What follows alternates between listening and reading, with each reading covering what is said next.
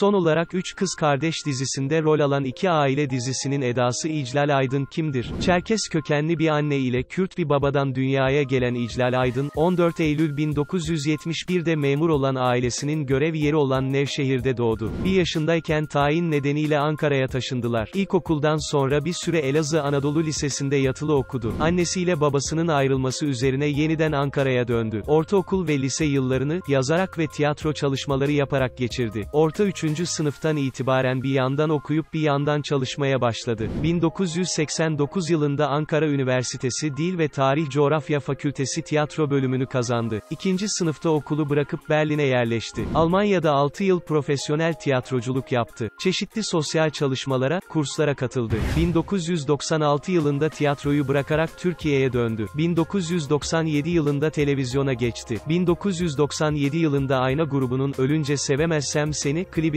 rol aldı. Rol aldığı Sıcak Saatler dizisi çok sevildi. HBB'de gündüz kuşağında 2'den 4'e adında kadınlara yönelik bir program sundu. Bir süre Kanal D'de, 1998-2000 yılları arasında da Radyo D, Radyo Cumhuriyet, Radyo Kent, BRT FM'de program yaptı. Çeşitli dizilerde oynadı. 1999'da Hayat Güzeldir programıyla BRT'ye geçti. Zirvedekiler 2000 en iyi sabah programı ödülünü aldı. Hayat Güzeldir programı için yazdığı günlükleri ve metinleri bir araya getirerek ilk kitabını oluşturdu. 2006-2008 yılları arasında Star TV'de yayınlanan İki Aile dizisinde Eda rolünü oynadı. 2012 yılında Kanal D'de yayımlanan Veda dizisinde Behice karakterini canlandırdı. 2014'te ise Arkadaşım Hoş Geldin adlı komedi programında konuk oyuncu oldu. Bunun ardından bir süre O Hayat Benim dizisinde rol aldı. İclal Aydın daha sonra Temmuz 2016'da Show TV'de hafta içi her gün yayınlanan İclal Aydın'la Yeniden adlı programın sunuculuğunu yaptı ve program 39 bölüm sürdü. 2018 yılında Ege'nin Hamsisi dizisinde rol almıştır. 2022 yılından itibaren Kanal D ekranlarında aynı isimli romanı olan Üç Kız Kardeş dizisinde rol aldı. 4 kere evlenen Aydın'ın, Kemal Başbuğ'dan Zeynep Lal adında bir kızı vardır. Boşanmış olduğu 3. eşi ise Tuna Kiremitçidir.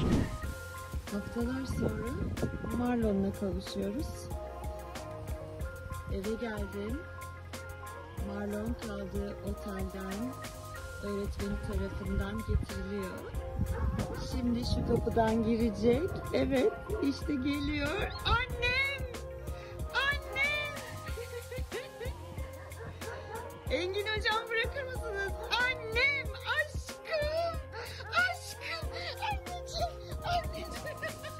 İyi misin?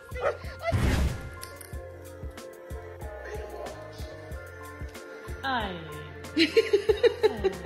Ya. Favoriniz? Ben söyleyemeyeceğim. O bende kalsın. Ama güzel dizi değil mi Üç Kız Kardeş? Çok.